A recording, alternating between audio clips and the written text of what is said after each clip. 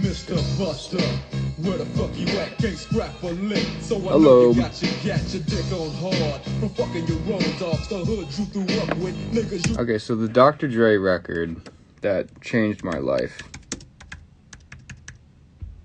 And granted, I only started listening to Dre. I was born in 91, so I only started listening to Dre when I was about 10 years old.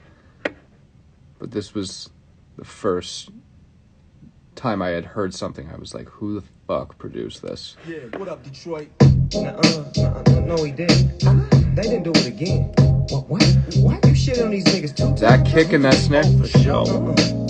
You smell that? And this special right here. is how clear that is. Toast to the boogie, baby. To the what? To the boogie oogie oogie. Yeah.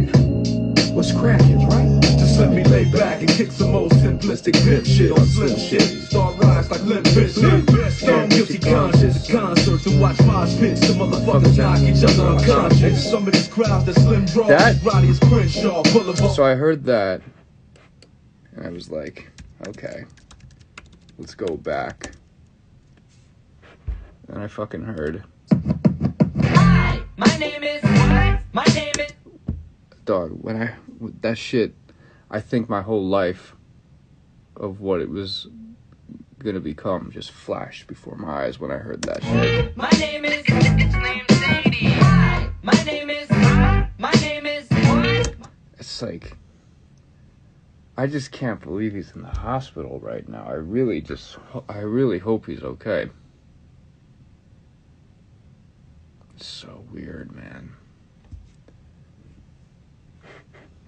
Dre means so much to me personally, like musically.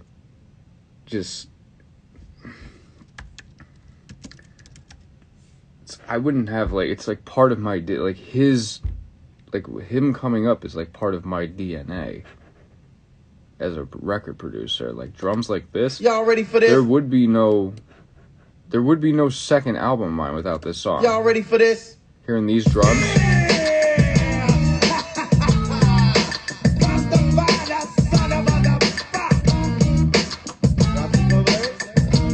You'll see like 1, here comes the 2 to the 3 and 4.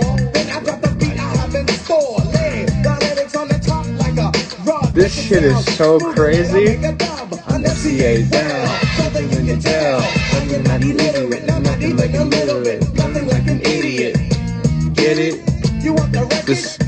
I'm with it.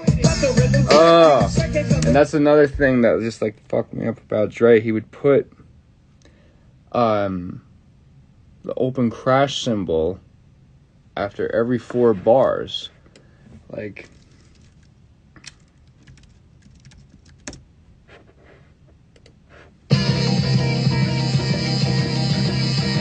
big open hi-hat.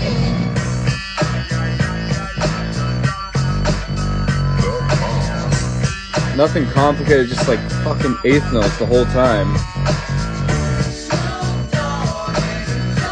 Dre also made me like realize that just because your song's in B minor, your piano can be a little sharp, and as long as your vocal's in tune, it's all just a vibe. It doesn't all have to be on the same plane. Things can be sharp, things can be flat. I learned that from him, from listening to his stuff. I mean, man, I just hope he's okay. Can't set this new year off with bad news. Not even putting that. I take that back. I'm not putting that shit out in the fucking world. He's gonna be fine.